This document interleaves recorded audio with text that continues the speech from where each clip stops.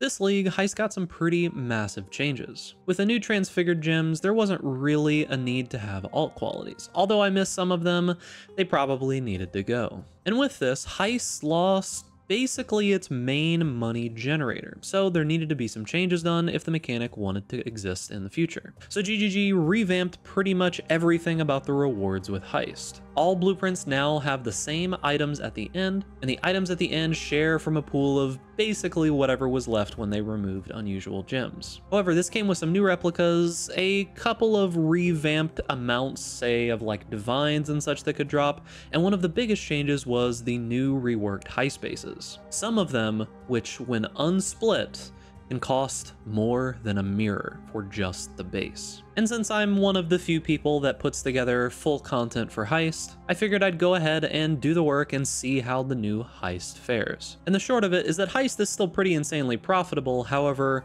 consistent profits aren't as good anymore, and it really is giant bursts of currency. In this video, we're going to go over my dedicated Heist build that I use for running contracts as well as blueprints. We'll go over some basics of how to gear your rogues, how to level up your rogues, tips for running heists in general, as well as 3 to 4 specific strategies that you can use on anywhere from very low investment to absolutely insane investment when you're running different kinds of heist content. So if you're new to the channel, make sure that you subscribe, and without further ado, let's get into it. So before we begin, I think it's important to give you a pretty large disclaimer. The whole purpose of this guide is to show you what I have found to be the most efficient way to run Heist. I'm going to be talking about various strategies.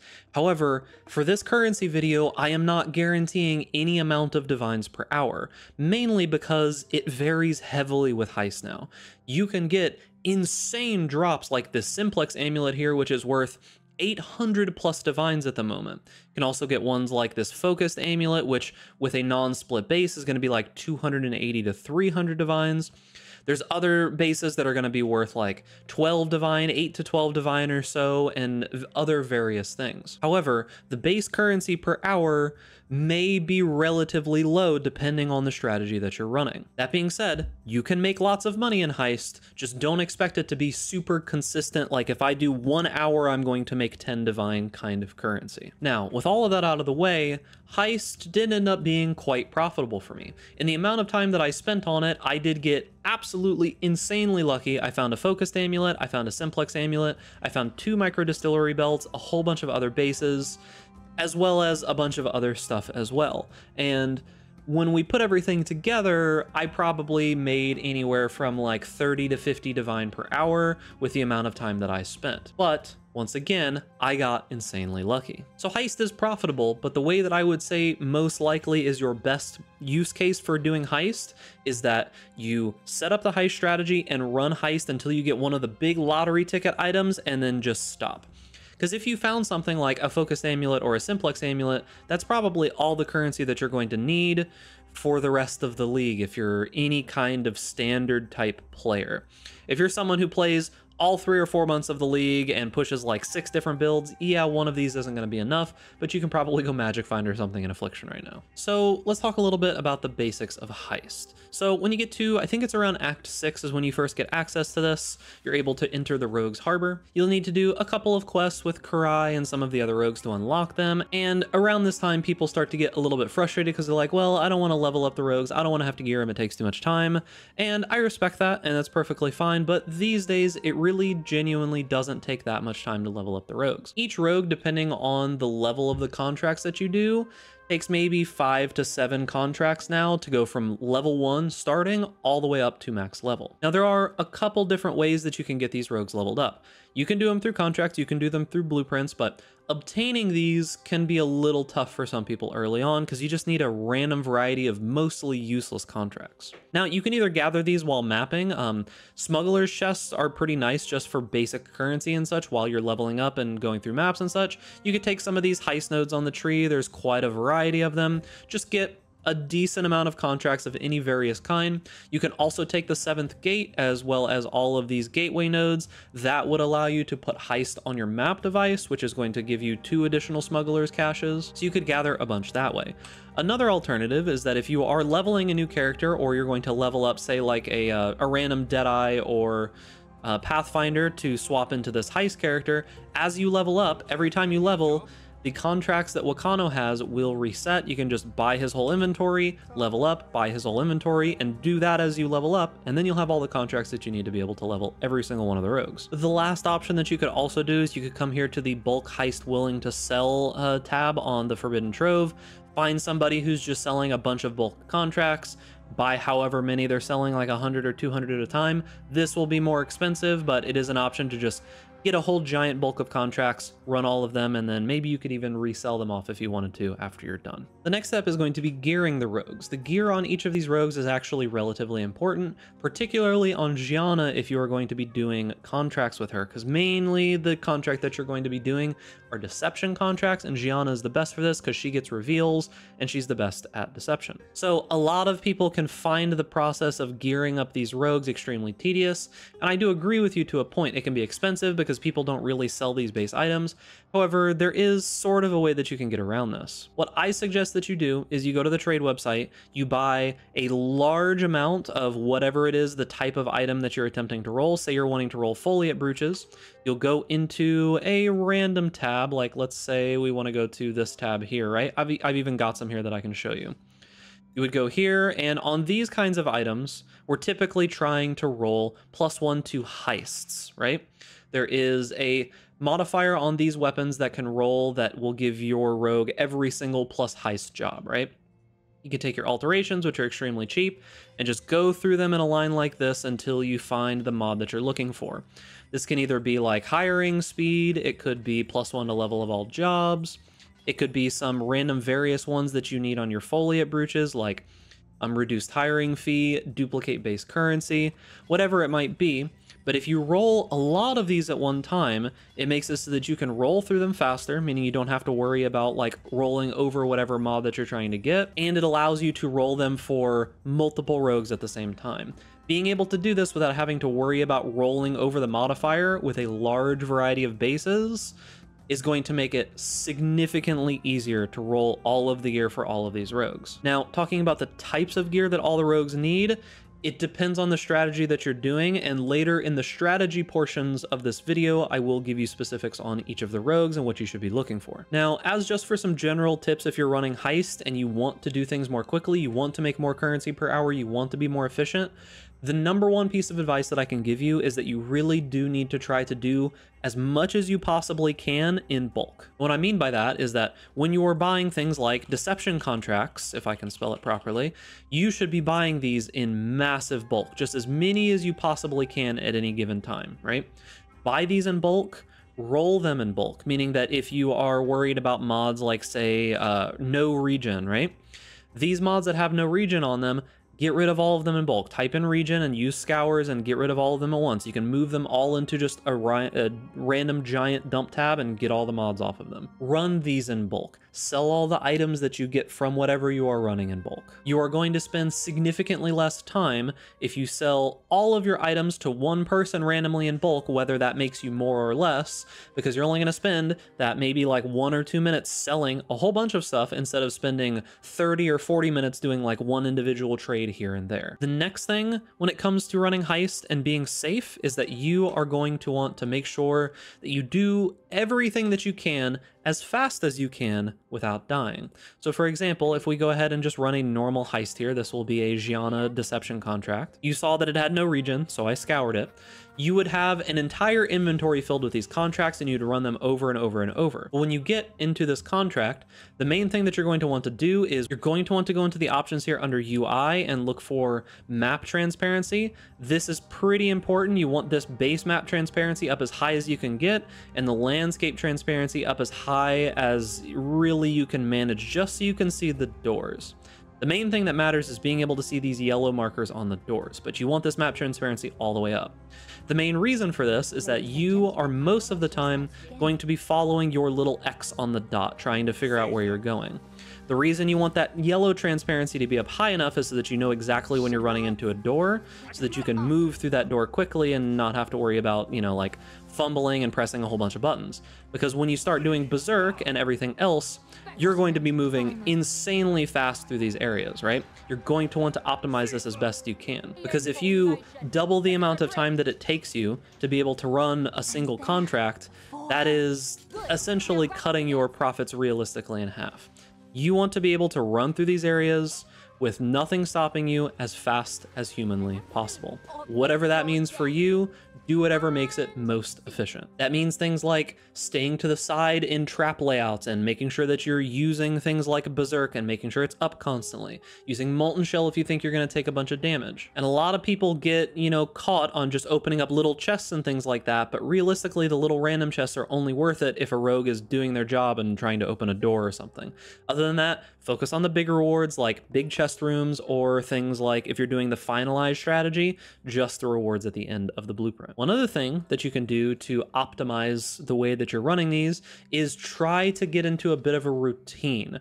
This can be as simple as just running all of the same type of blueprints at a time. So say if you're running all laboratories in a row, you're going to be a little bit better adapted, like muscle memory wise, to running those laboratories. You'll get used to the layouts, you'll get used to how many doors and such that there are at any given time. If you run all of those together, you'll go a little bit faster. Same as if you're in like a blueprint and there are typically 4 doors in a blueprint, start at the same cardinal direction every time and go around clockwise. Just make it so that you don't have any extra thinking that you need to do at any given time. Now this ties into the rest of what I was saying before, but one big thing when it comes to making money with Heist is that small optimizations tend to matter a decent amount. So when you are doing things, as I said previously, you'll want to do them in bulk. That includes things like revealing wings on blueprints. You'll want to do these all at one time, right? So if you're going to go with the strategy where you're revealing wings, you're going to want to get an entire inventory of these blueprints, reveal them all in one sitting. And then after you've revealed all of them in one sitting, you're going to go into the planning room with all of your blueprints, you're going to pop these in, and you're going to fill in the rogues all at the same time. So you'll fill out all these rogues, and then once you've got them all filled out, you'll hit confirm plans, take this out, put in the next one, and continue putting in rogues. So the idea here is that since you are doing all of this in bulk, it's massively reducing the amount of time that you would take to walk back and forth between different areas, right? If every single time that you went into the Rogue's Harbor, did a blueprint, and then you had to go and you had to reveal all the rooms for it, then you had to come walk down into here and then assign all of the rogues, that's time walking back and forth that you're losing. That's minutes, hours that you're losing over the course of time. Do everything in bulk. Absolutely everything in bulk. The next thing I'm going to show you is going to be an example blueprint. We will use one of these that I've got here, and I'll show you a little bit about how these are ran. So this is going to be a 4-wing blueprint, so I'll show you what I mean by keeping things in routine and being as optimal as you possibly can. So when I run into any blueprint, the very first direction that I go is top left at all times. I go to top left and then I move around clockwise so that if, say, I get distracted in real life or I have to do something, I know that if I've exited a blueprint and I'm standing here, when I come back, it's like, okay, so I did this one and I need to move to this one next. But the whole idea here is getting through these as quickly as you possibly can. Don't open any extra chests unless one of the rogues is doing their job, and just move through, ignoring pretty much everything, opening the doors. See, here's Gianna doing something. I'll open a chest just because there's nothing else to do. We'll move through, run all the way to the end, and then we get to these blueprint rewards here.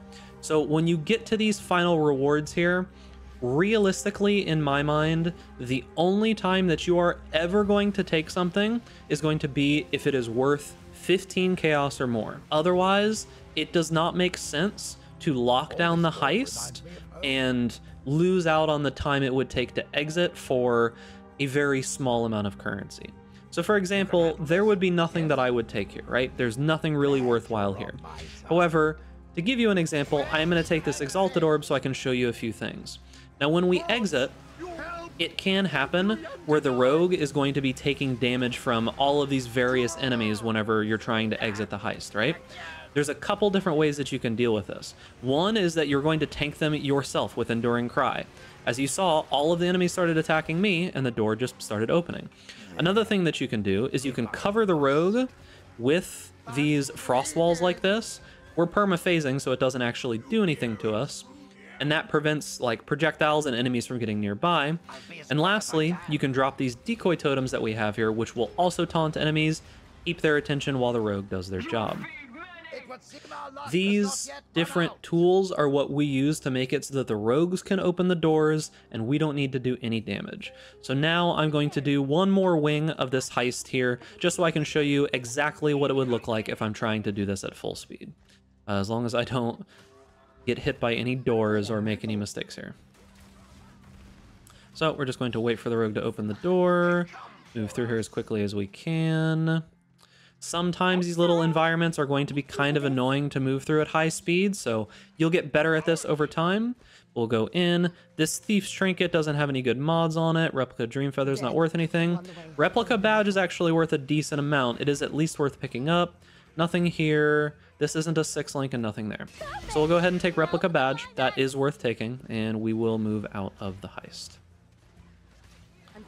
So we'll tank. Try to make sure that she doesn't have anything on her while we're killing stuff. Get caught on a wall as per usual. And just try to exit as quickly as humanly possible. So that's the idea. Replica Badge isn't worth that much. It's about 1 divine at the moment, which is about kind of standard for heist rewards at this point. This is about the lowest amount of stuff that you want to take, is like a big stack of chaos is okay, a divine is good, all those kinds of things. But you will just churn through these different heist blueprints depending on which strategy that you're doing, taking the big item that's at the end and getting out.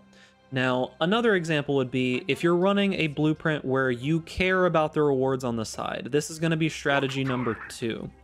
You're going to be moving through here, and I will move my camera so that you can see a little bit better. But you'll see this alert level here that's at the bottom, right?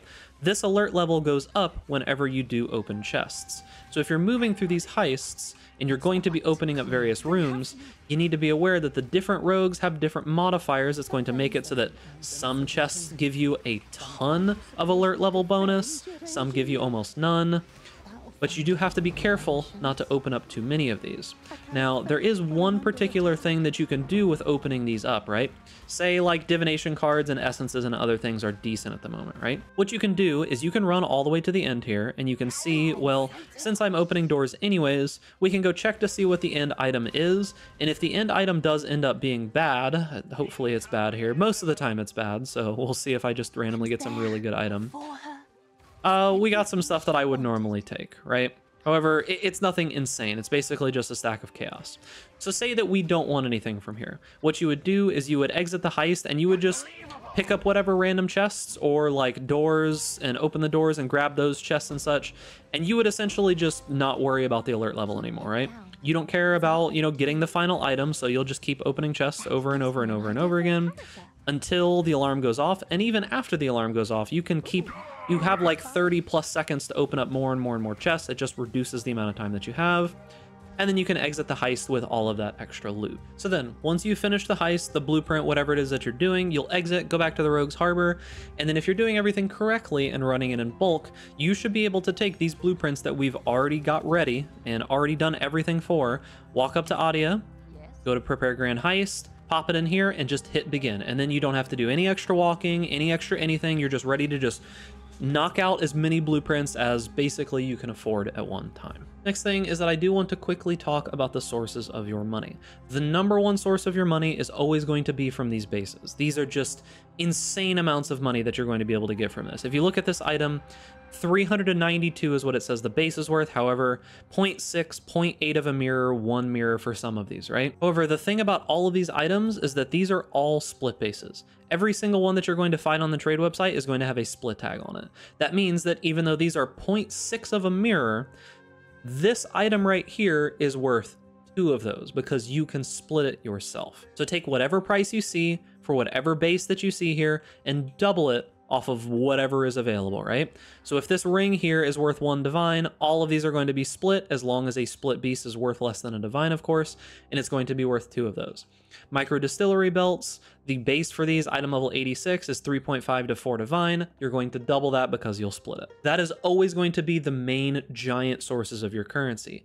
Beyond that, some of the more consistent currency is going to be raw divines, raw chaos orbs, these tempering orbs and tailoring orbs. all of these drop extremely consistently.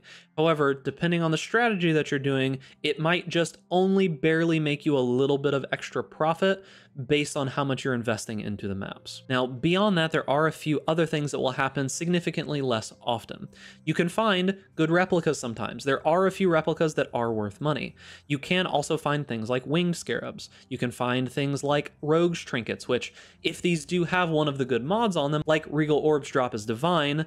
However, it does need to be specifically the highest tier, which this isn't, so this is only worth roughly 1 divine. But you can find lots of these different items that end up being worth a pretty decent amount of money. You'll want to just consistently keep an eye on things like Peewee.Ninja, and you'll kind of get an idea in your head as you go through which replicas are worth money. And eventually, you won't have to check anything anymore, you'll just be able to look at it at a glance. Now, do be aware that sometimes there are going to be items that can drop that may be worth a little bit more, like if you get, say, a 6 link of a good base that's a good eye level that maybe has some kind of really good heist implicit already on it, maybe that will sell for something, but that's going to be a lot harder to tell, and I can't give you any specific information on that. Next thing is we are going to talk about this dedicated heist build.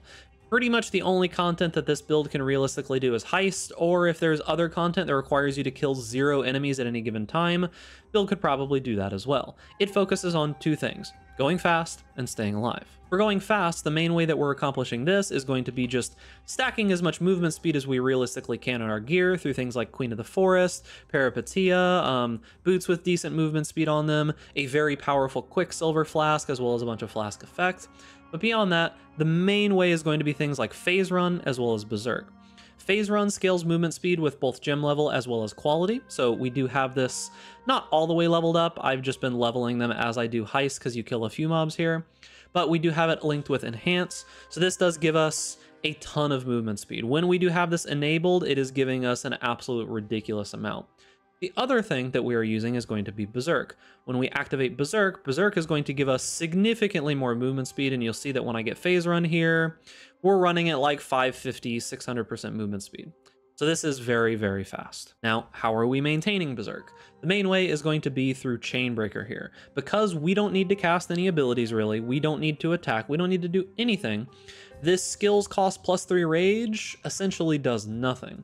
So we scale as much mana regen as we possibly can, as much of it as we can get on gear, on implicits, on like we run a clarity aura wherever it is here, yeah, clarity aura. We've got it on jewels, all kinds of stuff. We get simply as much mana regen as we can reasonably get to scale. I think the build gets up to like 17, maybe 19 rage per second. It's quite a bit. So that's how we move fast. How do we stay alive? We essentially just take every reasonable defensive layer we possibly can. Now, we are a Pathfinder, and that does mean that we're going to invest pretty heavily into being able to have perma flasks. You might notice if you're paying attention down to the left of me that my flasks are pretty much always up no matter what. This is going to be something that you can see in Path of Building, which I'll go ahead and open it here right now. There are like full notes on how to craft and get all of these specific items, but there is going to be a section here, if I can find it specifically, about the flasks. If you go into Path of Building and you look at these flasks here, you'll notice that on the right there, it says Flask Uptime 100%. If you do not see Flask Uptime 100% on every single one of these flasks, you will most likely die, and you will most likely have issues being able to maintain all of your flasks. We do that through things like belt stuff like reduced flash charges used, increased flask effect duration, increased flash charges gained. We have like chance to not consume charges on our flasks. We have like increased effect of flasks. All kinds of stuff on our tree is basically just dedicated to having these flasks up 100% of the time. Beyond that, we're getting armor, we're getting evasion, we're getting spell suppression, we're getting recoup, we're getting life. We're just getting as many things as we possibly can to make us go fast and to not die. So you might notice one peculiar thing here about the Ascendancy tree in that we don't have a 4th Ascendancy. It's because none of these really do anything for us. They don't do anything meaningful, so we are taking small points instead because it just ends up being more worthwhile. And then for our other Ascendancy, we're going to be using the Primalist because charms are pretty strong, and having an additional backpack here is pretty nice. For these charms, you only really need to worry about the main features on these, which is going to be effective onslaught. Movement speed cannot be modified to below base value. This makes it so that you're immune to things like stun. them. And then also banner skills have no reservation. You do want these three, particularly the banner skills have no reservation is necessary. The other mods on these, just get whatever you can get. Recover life when you use a flask might get expensive. Increased life regeneration rate could get expensive. These are the ones that I've chosen. The other modifier doesn't matter that much. Now, notably, we do have one issue here in that typically you need to use mana to cast your abilities, and we have no way to recover mana with Chainbreaker. Mana recovery from regeneration doesn't work. That's the main way that you would do it.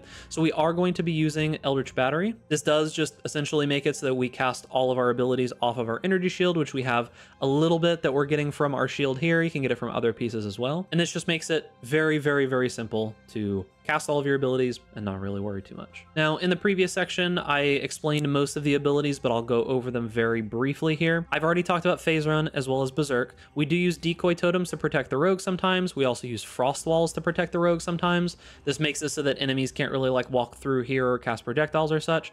We do have Molten Shell. There are going to be times when you have to run through trapped areas. You can completely ignore the traps, hit Molten Shell, and as long as you've got Berserk up, you should be able to run those trap sections no problem. You can also heal yourself with Enduring Cry, but this is mainly going to be for taunting enemies to keep them off your rogues. We do have a movement skill, Frostblink. I almost never use this because it interrupts your phase run, but if for some reason you need to jump a gap or get over something, having Frostblink is pretty useful. And then we run a bunch of auras. We've got Determination, Purity of Elements for resistances, as well as immunity to elemental ailments. Defiance Banner is giving us a little bit of protection from crit and some armor and evasion. We've got Vitality for recovery, Grace for evade, Haste so that we can move faster, and Clarity to give us more rage. Now, this build uses some pretty unique gear, and we'll go through it quickly. So we use Ichimonji. The main reason for this is that the mana reservation efficiency of skills, this is pretty much like a unique mod to this weapon. There's not very many other ones that have something like this. We are also going to be using Peripatia, mainly because this gives you movement speed, as well as it has the possibility of having implicits that give you like mana regeneration or life gain on block or anything else that you want to get in that regard. We are using Defiance of Destiny. This does make it so that we're essentially immune to small hits, and increased mana regeneration rate is just kind of good for the build in general. It's got some life, it's got some resistances, just an overall really solid amulet for the build. Massive upgrade that this was put into the game. Notably, you do want to quality it, especially more than I've quality it. I just stopped dying, so I stopped worrying about investing any more money into the build. Life and mana quality is very important here.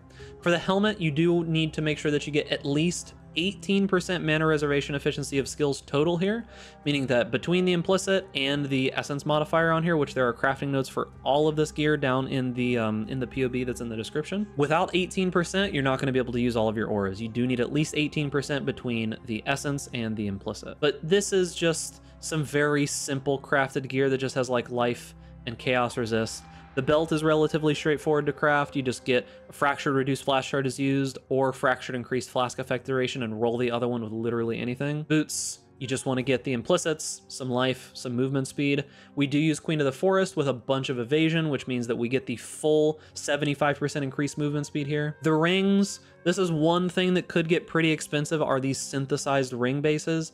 Get as best of mana regeneration rate as you can. If you can't get synthesized mana regeneration rate, it doesn't matter that much. Get as high of a life amount fractured as you possibly can on just some decent rings, and then roll them with essences, and you're pretty much good. Flasks, every single one of our flasks is using increased effect and reduced duration, and then we've got movement speed, additional elemental resistances, armor, curse effect, and evasion as our 5 suffixes. When it comes to jewels on the tree, our normal jewels that we're using are just going to be life as well as mana regeneration rate, any other good mods you can get. We are, of course, using a lethal pride so that we can get Chainbreaker. We're using a Watcher's Eye with chance to evade hits while affected by grace. This helps us cap out our evasion. We are using a single cluster jewel. We needed some of the flask effect duration to keep our flask going all the time. Once again, I already kind of talked about the charms during the Ascendancy. That is pretty much it when it comes to the jewels. The next thing we're going to talk about are the 3 separate strategies that you can use for Heist that I think personally end up being worthwhile. The first one is just going to be running deception contracts with Gianna and selling all of the results. So the main reason that deception contracts are good, I kind of showed them to you before. We'll go ahead and run one here. We go into any deception contract. These modifiers, it's reduced flash charges gained, which can be a little bit annoying. It's doable, but it can be a little bit annoying. The main money that you're going to make from a deception contract is going to be from the side rooms as well as the final result. So if you're doing this particularly to make money, The main things that you're going to want to do is you're going to want to open up these side rooms that have any divination cards in them. Of course, I get one that doesn't have any divination cards in it, but you're going to want to move through here, focus on prioritizing those side rooms that have the divination cards in them. Of course, there's none in the one that I wanted to show. However, the only other room that I would say is even somewhat worthwhile in here is probably going to be Harbinger rooms, so I'll go ahead and open one of these here. There is a bit of currency that can be pretty decent from these, but the vast majority of the time it's not going to be great, and I don't think picking up portions of a chaos is really too super worthwhile. Some of the very high tier currency is worth a lot of money, so you can go for that if you want to. But otherwise, most of the time, you're just going to be getting these results of like some Orbs of Horizon and some Regal Shards or Chaos Shards or things like that.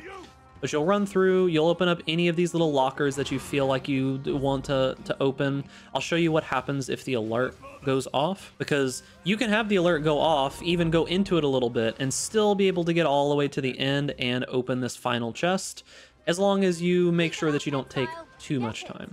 You'll grab this final item and you'll run out with it. That is the basis of how you run these when you're running them for money. Most of the time, these contracts will actually have good wings in them. Like they'll have, you know, like divination card results, which is going to be the vast majority of your money, those stacked decks. But then you'll come out, run a bunch of these in bulk, and then sell all those final items that you get. And those will give you, as you can see here, a bunch of these coins from Faustus. So these coins are basically like a big portion of your money as well. If you look at Chaos, it's about 1 Chaos to 300 of these coins. And out of the, I think I sold like 7 runs there, we got 11,600. And 11,600 divided by 300 is roughly 40 Chaos. So out of those, you got 40 Chaos basically just from the Rogues markers themselves. So when you combine this as well as the stacked decks, that's where most of your profit is going to come from. That is strategy number 1. Now this kind of ties into strategy number 2, and that's going to be full running blueprints. Now, one other big bonus that you get from running deception contracts particularly, besides the fact that they are just the fastest contracts to run, as you saw, I was able to just run immediately out. They have some of the best rewards that are possible. When you come over here to Wakano and reveal blueprints, you'll notice that you can use this arrow over here to go to Gianna. And if Gianna has a +1 item on her, this goes up to a 45% discount. This discount is massive, because compared to Wakano, if we reveal like a random room here, this is 1,711 coins to reveal one room. That's almost not worth it a lot of the time. However, with Gianna, it's 1,027. Quite a bit cheaper. Now, before we get into strategy 2, let's talk about the gear that you would want on Gianna. The main thing that you're going to need on her is you're going to need a foliate brooch that has heist chance, have a chance to duplicate contained basic currency. Stacked decks are basic currency. And then you're going to want something that says increased rogues marker value of primary heist target. These two modifiers together are extremely important because it's going to give you a multiplier on how much currency that you're getting per deception contract that you run. Besides that, you can just get good modifiers on your like cloak and on your weapon, just things that are going to give you like reduced hiring fee or make you move faster, things like that. And then on the main item that you've got here, her Regicide Disguise Kit, you're going to want to make sure that while you are running the contracts, you have chance on completing a heist to generate an additional reveal with Wakano, as well as some like additional speed of doing the job. These two modifiers are super important. You can swap to a +1 item here for Gianna whenever you're doing blueprints, but you really need that chance on completing a heist to generate an additional reveal with Wakano if you're going to be revealing blueprints later. Once you figured out how to do deception contracts and you've ran through all of these, you've gotten your reveals, maybe you've even maxed out like Wakano or Gianna reveals. The next step is going to be coming over to Wakano and getting your blueprints ready. This strategy is going to be full clearing blueprints. Now, it is pretty important that you understand margins and how your profit is going to be generated when you do something like this. What you have to do in general is you have to account for the fact that this stacked deck room, right, or divination card room costs 1,700 coins. Currently, the price of coins in bulk is like 300-ish per chaos, right? So 1,700 divided by 300 is going to be 5.6. So you need to ask yourself, if you are revealing with Wakano and you are spending 5.6 chaos to open this room, are you going to make at least 5.6 chaos on average over time from the room that you're revealing? For divination cards, most of the time, yes.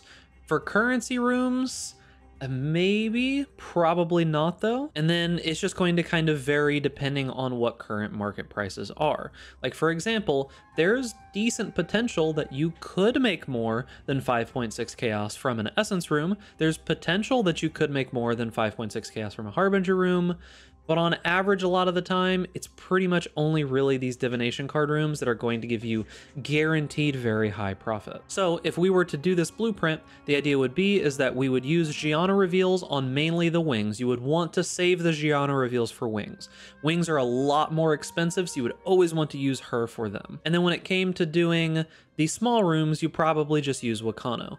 All of the divination card rooms you would reveal for sure. Those are pretty much always going to be worth it, especially if you have a bunch of rogues with chance to duplicate, or if you have like Vendiri in there. So if you've got like close to 100% chance to duplicate these items, you're going to get a lot of currency. You could get 10 to 15 stacked decks sometimes if you get really lucky out of one of these divination card rooms, which ends up giving you like 30, maybe 40 chaos worth of like money for just one room. So do a little bit of research, check PoE Ninja, see what the prices are compared from rogues currency to the profits that you're going to get from any particular kind of room. Beyond that, everything else is pretty much same for running the blueprints. As I said in the previous portion of the video, reveal them in bulk, assign the rogues in bulk, run them in bulk. This time, you're just going to be opening a bunch more rooms compared to just ignoring everything like we will in the next strategy. Now what this means is that the gear for your rogues as well as your thief's trinket is going to be a little bit different.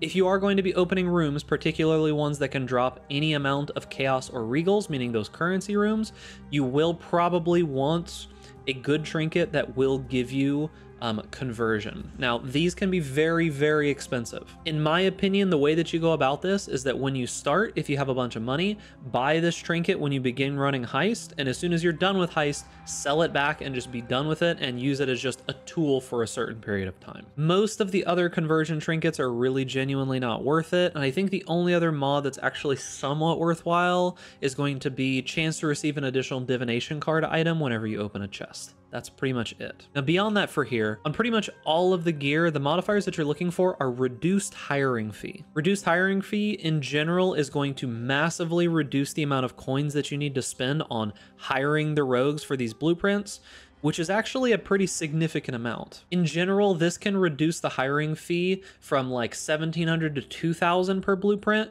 down to like maybe 13 to 15. You're saving multiple chaos per blueprint that you run just for rolling some hiring fee on a couple pieces of gear. Beyond that, job speed is always good on pretty much anything that you can get it. Just get job speed on any item that it is available for. Now, particularly on the brooches, you are going to want Heist Chance have a chance to duplicate contained basic currency on essentially every single rogue if you are going to be opening those kinds of chests. Now, there is potential for you to optimize this. So say, for example, if you are running engineering in some of the blueprints that you're doing, and essences are worth a decent amount, you will pretty much always have Isla whenever you are doing engineering, so you could give her brooch chance to duplicate essences if you wanted to. That's an option.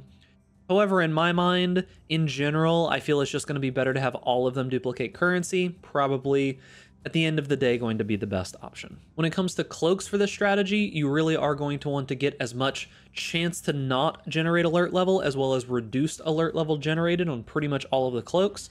The chance to not activate lockdown and grand heist is useful later, but if you're going to be opening various chests, you want to have reduction of alert level on pretty much every single cloak on every single rogue. For the main gear that you're going to be using, you just want to have +1 to level of all jobs if the rogue does have multiple jobs. Say, for example, right now, Nanette is kind of bugged, and I hope that this will be fixed sometime relatively soon, so I'm not going to go too deep into it. But Nanette is currently a little bit bugged in that she can crash the game pretty frequently. So if you give Karst a +1 level of all jobs lockpick here, he can do up to level 4 perception, which means you only need to use the net for level 5 perception jobs. Otherwise, if it's someone like Talina that can only do agility, her item can have just +1 agility, and that's more than fine. Now, let's talk about the final strategy. This is the most high-end one. This is the one that I do personally whenever I'm running Heist. This has the most variance, and it is the least likely to pay out consistently. This strategy is taking these blueprints and doing absolutely nothing with them. You reveal the wings and you just go.